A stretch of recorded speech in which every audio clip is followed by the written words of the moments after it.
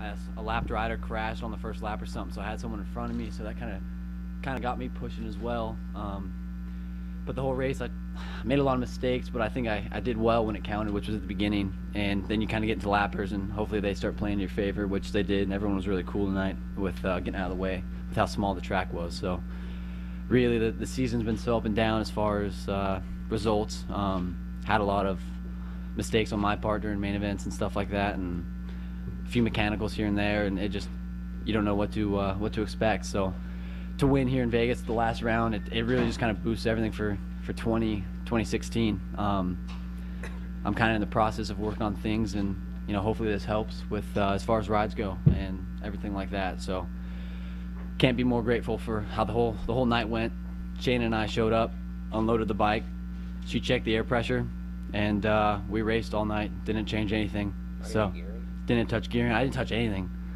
I mean, I didn't put tear-offs on all day, so the only thing that's comparable is Daytona Short Track. I showed up with my dad and Shayna, and somehow we won the main event. Tonight, it was kind of like every time we were on track, it was whoa, come on. It was every time we were on track, I was confident, which I haven't had a lot this year. So for her and I to show up in Vegas the last round and kind of just do it together really means a lot to me. And you mentioned you had some ups and downs this year. Obviously, you made some strides this year.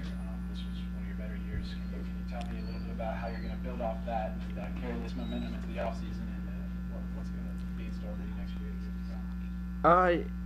What I've learned the most over my career is how much in AMA Pro Flat Track.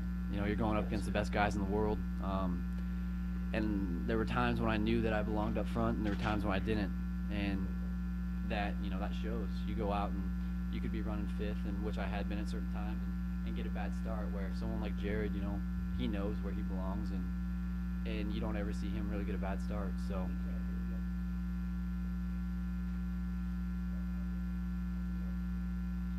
We good? Yeah. All right. We're good. All right. So yeah, no. The older I get, the more I learn, and I think just the confidence going into Daytona or wherever we race next year. This is really big for it. Like I said, the ups and downs, had a few podiums, had a lot of mistakes where running well, and cost me big, and it's just stuff that it's taken me a while to learn.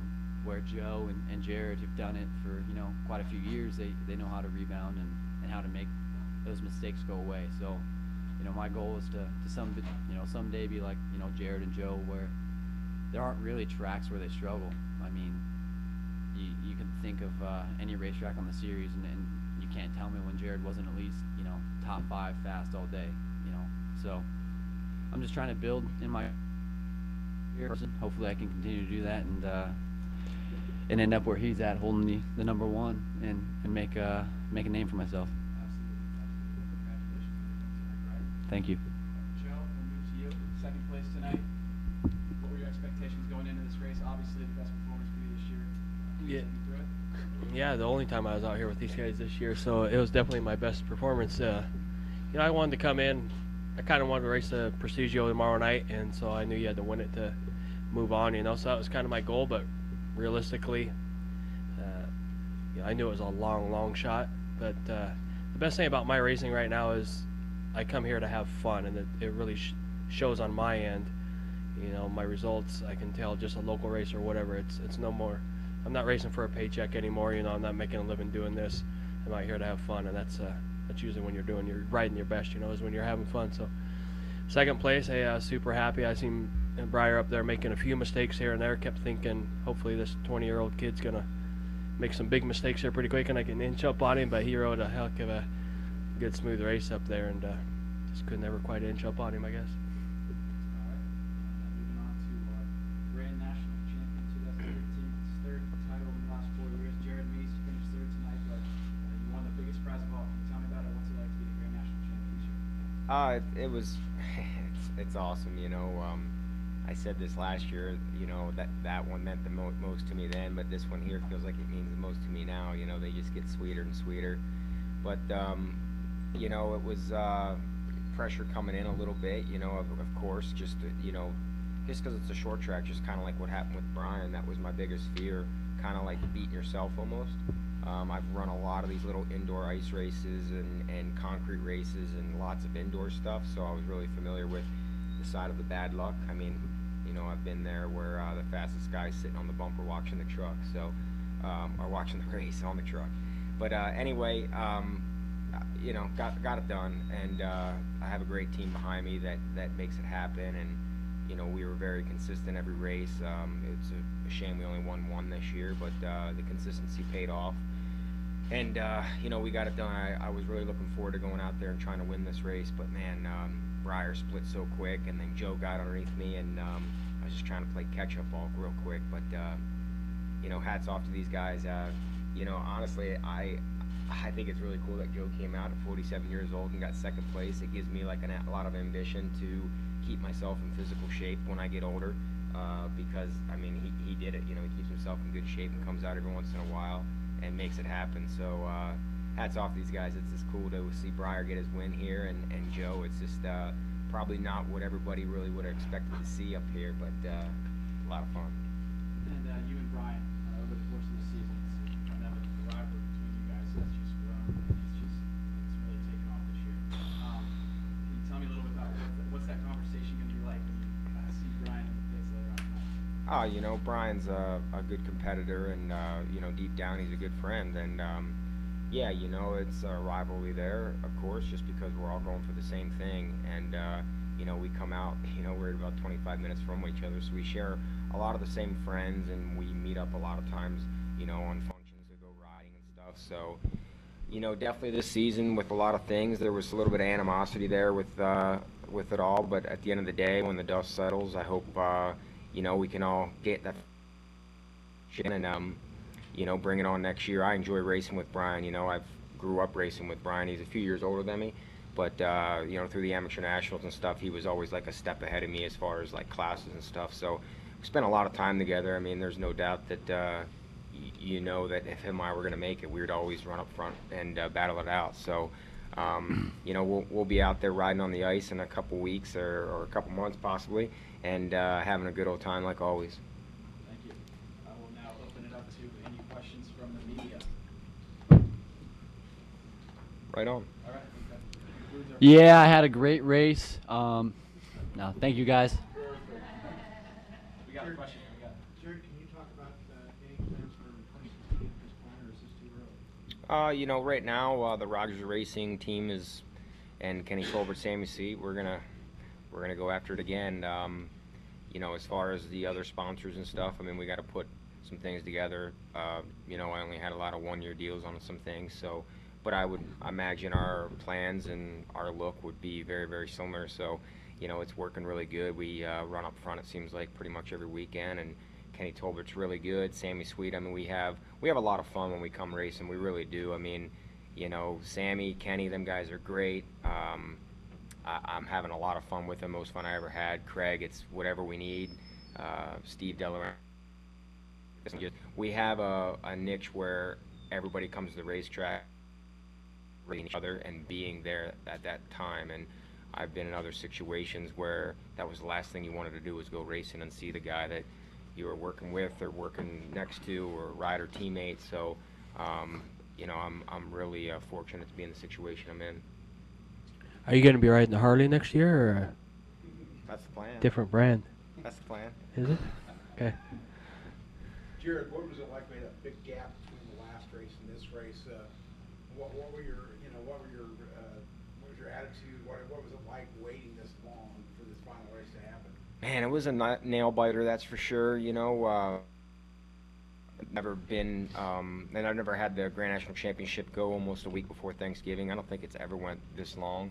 And then with Calistoga, unfortunately, getting canceled due to the fires there, you know, it made for a big break. A lot of preparation. You know, I put a little short track in, but you know, as I mentioned the other day, it was like backyard racing again. I put a little backyard track in the size that Chris shared the dimensions with everybody, and you know, my ice racing buddies up there, and my buddy Craig Pickett, and actually Ben Lau came up, and we were dicing it up and riding. I bet you we made, there was one time I had on my little lap timer, I had like 550 laps in one day, 2 tanks of gas. I mean, it was a lot of fun preparing for this race, I can say that.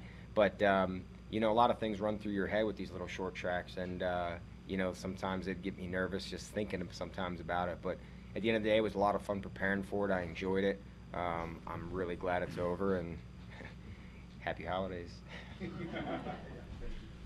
Describe getting past Sammy there, because he was in second for quite a while. He was third, yeah. Forgive me. Yeah, the first 2 laps, I was trying to roll like kind of around the outside of Breyer. Then here came Joe, and then here came Sammy, and then here came Dominic Kalingris, and I'm just like, golly, I got to get down. And finally, I just calmed down and got to the bottom, and got by Kalingris, and then got by Sammy. And Sammy kind of was just basically maintaining Joe's pace a little bit. So as I was kind of inching on Sammy, I kind of was inching on the both of them. But when I inched up on Sammy, it was about 4 or 5 laps it took me to put it together. I'd run up alongside of him, and he would just get the drive enough. I mean, I probably could have dive bombed it, but you know, you don't want to screw the exit up here. I mean, the track. One thing cool about this track is it changed every time you went on the track, whether that's cool or not cool. In a way, it was different every time. I mean, in our heat race, we were like motocrossing. There was like berms in the corners, and we were hitting the berms. And then the Dash for Cash, it was smooth, but just hard and marbly and hard to get hooked up. Main event, like black, holy, dry, wet. So the track kind of threw everything at everybody all day long, and kind of made it for just being on your toes. Brian, were you surprised, or were you aware of the gap that you built in the road? I felt really good the first couple laps.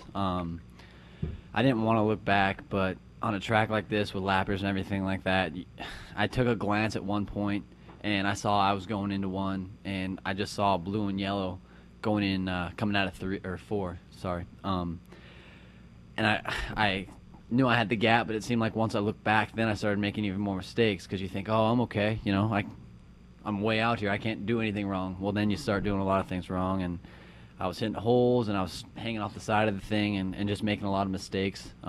Eventually I slowed down, and it was one of those racetracks where whoever could go the slowest, the fastest, and make the least amount of mistakes was who was going to win, and who got the whole shot, for the most part.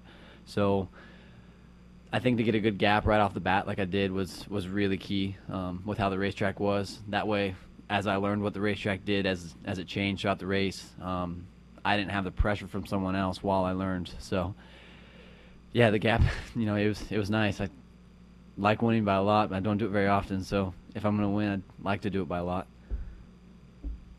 Joe, I have a question. You know, with the Super Prestigio dangling in front of you, I assume that was the reason you entered the raceway. Were you planning on entering it otherwise? And now that you come in a race and first one this year and get a podium, does it make you want to think maybe I can get back in and do this thing another year or so? Yeah, for sure the Super Prestigio tomorrow night was something I was shooting for tonight, but it was winter. Winter was the only invite, you know. So anyway, I gave it my best there, and I just got to settle with that, you know. But I'd love to race it tomorrow night for sure.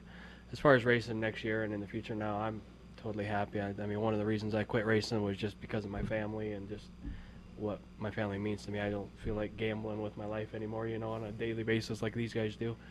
It's an awesome sport, but at the same time it's very dangerous out there, especially on the bigger tracks. So I'm happy. I'm super happy. I'd much rather go out, you know, in second place from a race like this and sit out most of the year again and come back and play and here or there at a race. You know, like Jared said, I keep myself in shape and I ride quite a bit still, and I got a little son that races flat track quite a bit, so I figure every time I throw his bike in the track, I better throw my bike in the track. So he keeps me on my toes and keeps me in shape. And Will we see you at some nationals occasionally next year? yeah, I mean, I managed the team for Triumph for Brandon Robinson this year, and so I went to every Grand National this year and had a blast doing it, you know, just trying to help out the team.